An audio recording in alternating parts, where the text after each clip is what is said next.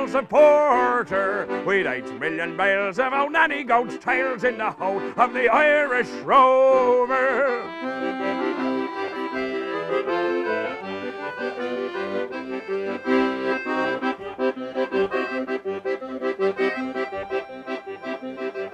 There was Barney Maggie from the banks of the Lee, there was Hogan from County Tyrone.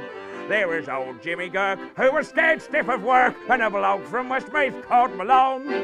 There was Slugger O'Toole, who was drunk as a roll, fighting Bill Stacey from Dover. A bloke called McGann from the banks of the Dan was the skipper of the Irish Rover.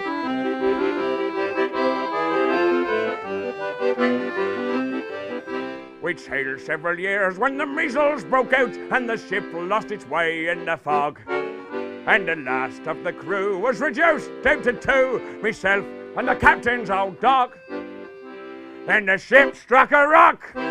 What a shock! The boat, it turned right over.